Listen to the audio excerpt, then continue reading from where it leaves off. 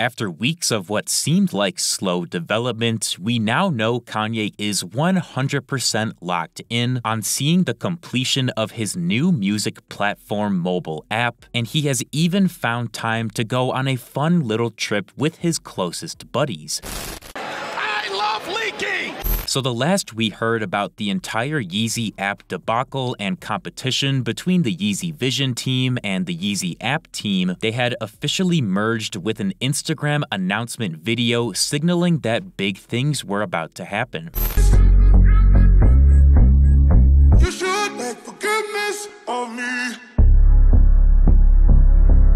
Fuck it up one time.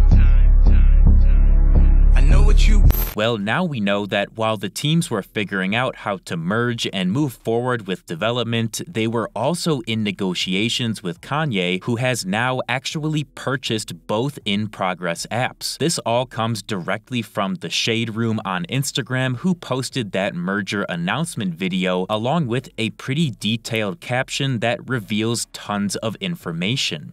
So according to the Shade Room's post, Kanye did literally just buy both apps for an undisclosed sum, which he plans to merge in order to create his official final platform. This is super intriguing to me because I just have no idea how a deal of this type goes down, specifically how they would decide the worth of in-progress work, and of course I am itching to know the exact numbers of how much was paid to each team, but that will probably never get revealed. Later on in the caption, it states Massimo Venezia, who founded the Yeezy Vision app, has been appointed software product lead at Yeezy and will work directly under Ye. And the Shade Room finished it out by stating the app is expected to launch in the next few months. Venza getting appointed as an actual Yeezy department lead just from organizing a fan project is kind of wild to think about, and definitely sets a precedent that Kanye will not hesitate to bring you onto the team if he thinks you can do valuable work. And the fact that this caption explicitly states the app is expected to launch in the next few months, I think means we could realistically see the platform up and running for Vultures 2 by the end of May. We know both teams already had some amount of development done, and with official funding and connections now from Kanye, they should be able to speed things up, which will result in the entire rollout going more smoothly.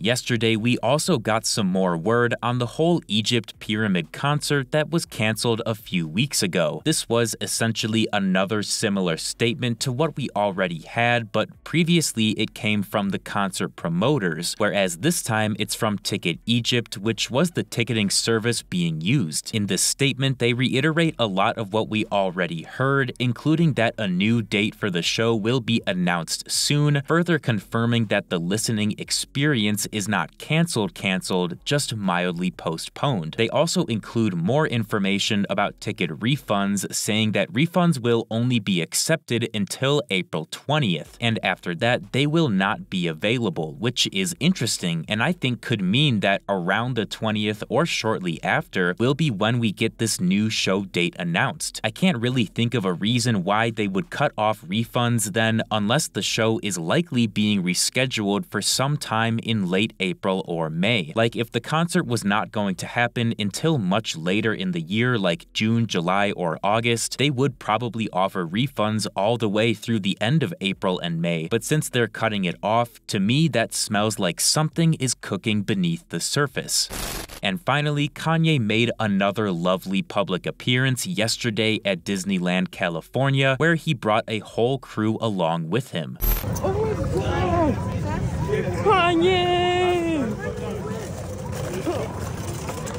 Also present for this Disney trip was Bianca, of course, along with Aus Taylor and Young Lean, who seems to be spending quite a lot of time around Ye recently. The group hit up a carousel ride and made a point to get their picture taken on the Hyperspace Mountain ride, which is just an absolute gem of a photo. It seems Kanye was wearing the white version of a new Yeezy nylon anorak pullover jacket that is reportedly supposed to go on sale soon. He's been wearing the black colorway of this this sporadically over the past couple weeks, but now with his dedicated shift to white clothing over black, we got to see the white version of the anorak, which is traditionally defined as a pullover hooded jacket. Kanye's been working on some sort of nylon windbreaker jacket style piece for a few years now, and we do know that he always field tests his products before pushing them out to the public, so I would say this is evidence that the new jacket is for sure going on sale very soon. I also want to point out that Kanye last visited Disneyland on December 14th of last year, mere hours before the Vegas Vultures rave, so I think it's entirely possible that something big could happen in the next few days if I am correct about the significance of the Disneyland trips.